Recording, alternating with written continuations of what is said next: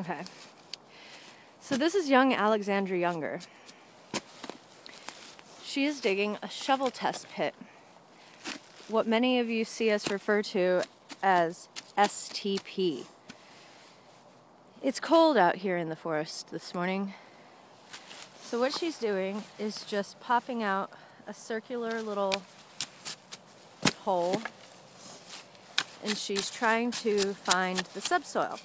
Things that suck in this process: roots, frozen ground, and there's our sub. Rocks.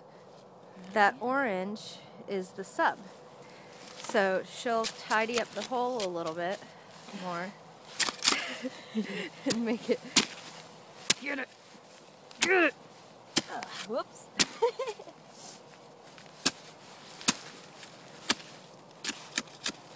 I gotta sift now.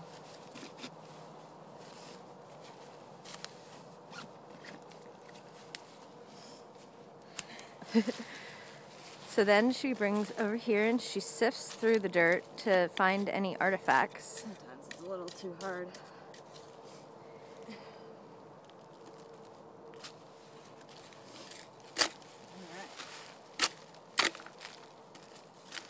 Alex is using the trowel method of screening. What's that? What's that? Looks like ceramic. Maybe even a type of whiteware. Very nice. This is how archaeologists do it, people. Now they bag it. And then she comes over here, knowing that there's still more, but she bags it.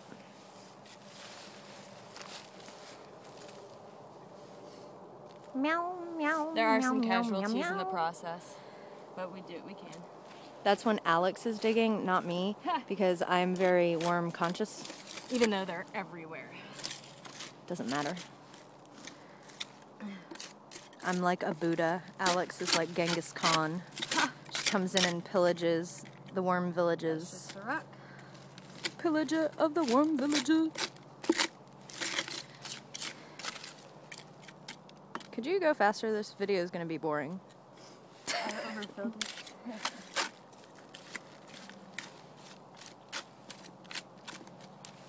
Meanwhile, this is a compass. And what we're doing is setting it to the 30-degree line. Let me get this right. We set it to the 30-degree line and line the arrows up. And then that little arrow up there, we walk in that general direction to the next one. And we pace it at 50 feet. So I'll show you how to pace while she finishes that, and then we'll come back. So I'm looking, and my pace is 22 steps is 50 feet. So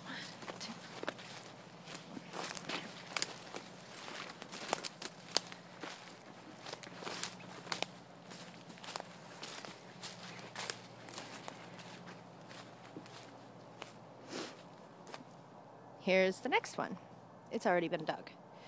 Actually, it seems like 22 was here, but that's so close.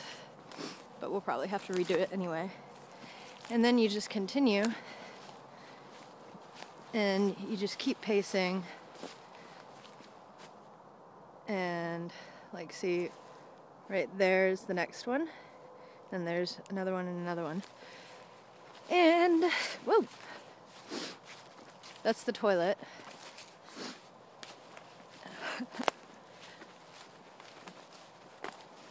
And we'll go back over here, and we're by this creepy torture chamber again.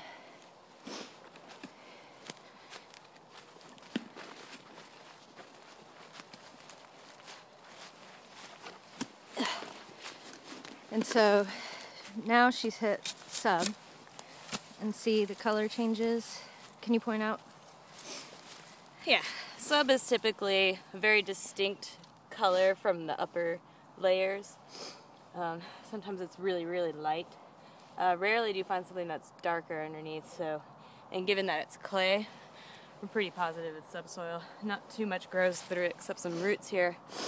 And you can almost see, if the quality's good enough, a change in two different colors here. This is the upper loam, more soil, more organic material. And that trickles down through into here. This is kind of a silty sand. This is the Piedmont. So everything's been kind of, over time, oxygenated. And that's where you get that coloring here.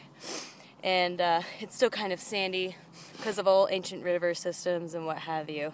So we're pretty far from the mountains, but not quite close enough to the beach. So when you know your geography, you kind of get an idea of what you're going to see.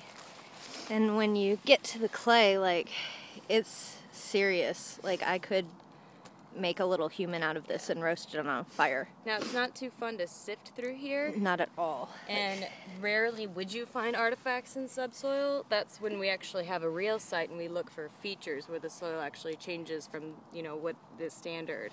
Yeah. So we don't have to be overly diligent to look through this. But, yeah, usually we just break it up. Because we have a pretty keen eye anyway. But now it's paperwork time. So Alex pulls out the paperwork. Profiling. You write down your artifacts if there were any. We got this very expensive book of soil charts, colors. What they mean, that's for the lab to know. Not really our problem. But as long as we get it right, it's all good. And my handy dandy $15 measuring tape that comes in tenths. Tenths of feet is really just not common, but we like to use it here. So because we're not get common. a general measurement. It's about 1.1 feet. It's okay if that's like a little off. There will be some discrepancies, but that won't affect anything. Alright. What be our test unit here? Do you remember? What be ye test unit? It's 12. Alright. D12. Z. Z. Alright, and we got Dose. 1 feet. And so far we've got a positive. So we do know we have ceramic. Alright, now let's play with some soil. Ceramic. Alright, my handy dandy chart. My ungodly large trowel.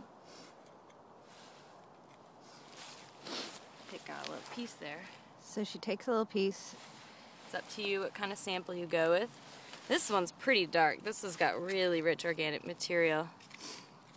And it looks like it might be that very one, the one at the very bottom.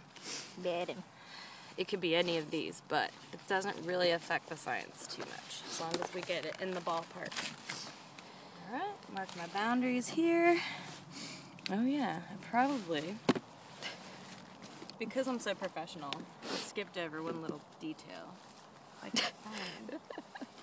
Where did your measuring tape go? Tape got eaten by the earth. There it is. Cheers. Forgot to measure how these layers go. About 0.5, maybe about 0.2. Again, just eyeball it. 0.2. Layer A. What can we describe that as? Well, Sorry, I closed the book. it's okay. So that's 2.5y, 2.5/1, which is black. There we go. It's pretty rich. Alright, describe that as a sandy loam. Sandy loam. We like to use very cool words. Sandy silty loam. We like to pretend we're scientists. Alright, here's our second layer. Almost looks the same, but the book will show the difference. That one's a little sandier, grittier, not too much organic material. Horrible for gardening. Alright, if you really want to eyeball, if you're having trouble seeing, and people like to do this a lot, I'd say we're somewhere in here. I like to take the middle one if I'm really not sure. And that's a 4 and a 3. 2.5 y 4/3. The described as olive brown. That's upside down. That's the little chart that tells you stuff. This is a silky sand. And now onto our sub. Well, we already know it's clay. We get some variations of this. That's like a 6-6. Let's see. Sometimes you can find it in 10, but 10 isn't quite red enough, so maybe the 7.5 will match up. Oh yeah. I get this color a lot, so it's been pretty easy for me. It might look a little bit more orange, but the other one I use is quite much too pink. So we're not going to go with that. We're going to go with a 5/8 in the 7.5 YR range.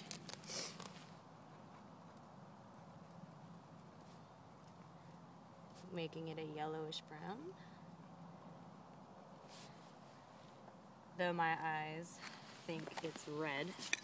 I don't really understand the Munsell classification, but whoever he is, he's Rich. rich as hell because these are $200 for what looks like paint swatches. And so, not to make this video any longer, I'll just tell you what happens next. So she's going to finish going through this and see if she finds anything else. And so she puts it over the hole because it'll be easier to screen. Saves a little time. Yeah.